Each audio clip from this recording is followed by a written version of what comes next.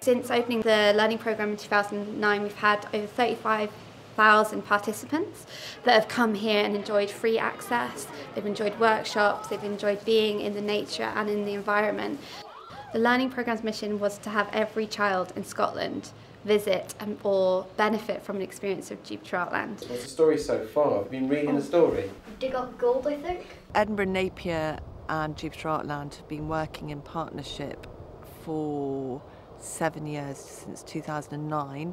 The Minecraft project started working with the fantastic team of Tom and Arga. So Tom is lecturer for the Centre for Interactive Design at Edinburgh Napier University, and he's been involved in a lot of our digital outreach. He basically had this fantastic idea to do Jupiter Artland through Minecraft. They know what they're doing with terms of space and actually in terms of the real world. And have we got our tablets?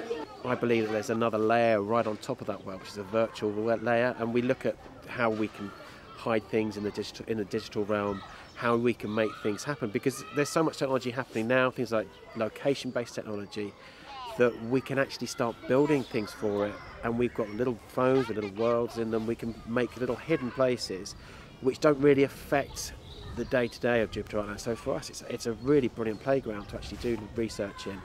Jupiter Artland in Minecraft was my internship. We tried to recreate this beautiful place in Minecraft and make it more interactive, make it something which children will be able to use later on. The Amethyst Crystal Cave is made out of obsidian at the top of the sculpture. So as soon as you say the word obsidian, every kid goes, "That's in Minecraft, that's in Minecraft." So I thought that was a really exciting prospect, because I already know that children are engaged with it. We felt that this wonderful place, which is like a journey, it is like a journey of discovery, and it has its landmarks on the landscape, could easily be translated into the Minecraft dimension. We had to use maps, surveys, GPS tracking footage as well. On top of that, I used customizations just to recreate this wild nature of the place. The first time Arga showed me Minecraft, I just thought it was amazing, because even though it's all blocky, it really captures the feeling of it. Because we are in the middle of the countryside and quite close to highlands, I thought traditional Scottish fairy tales would be a nice one.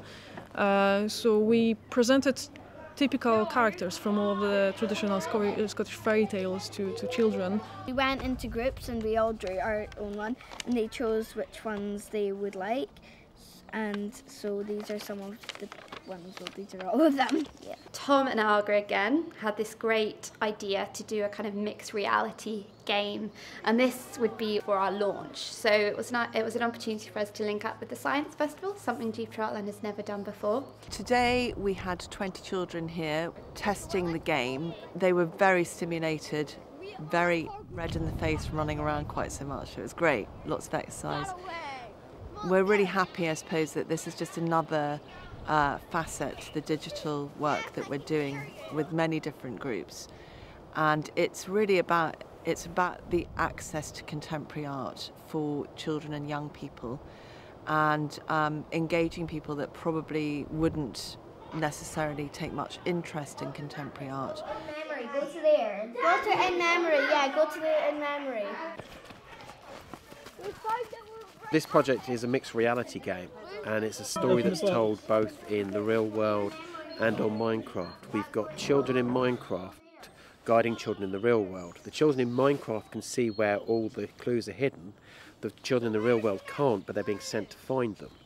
They have an application on a tablet, And there is another which once they found the treasure will then give them more clues and new clues and open up the story to them. So the children in Minecraft and the children in the real world have to cooperate to be able to find these, and at the end of it there is treasure, but the only way they can find the treasure is by exposing the whole nuances of the story, understanding what each character wants, how to help them, and eventually they will find the treasure at the end of the game. No, Robin, come here now! Robin!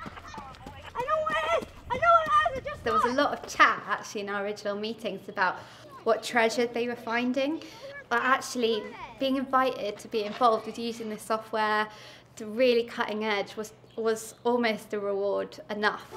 You know, we did frame it like, you guys are helping us, you know, we need to test this, we want your feedback. So we decided simply for them to just have, oh, I don't know who to give it to. the age-old reward of chocolate. The treasure. The treasure. Well done. Because I study interactive media design, I'm interested in mixed media storytelling. So all of these elements we use, Minecraft, mobile applications. In the future we're going to connect that to beacons. So this idea of having a mixed reality game is just one way that we can work with it, and now we can look at engaging people, and it seems to be really successful. It seems to really engage the children, it seems to really engage the public, and this is where we get excited, and we're just looking forward to do more and more work. With Minecraft, I think because we are an open outdoor space, it again has really worked very successfully with that. And I think Tom has got another mad idea up his sleeve. Okay. It's going to launch fully in April. Tell me, Rebecca. Rebecca! And Jupiter will be firmly in the Minecraft sphere.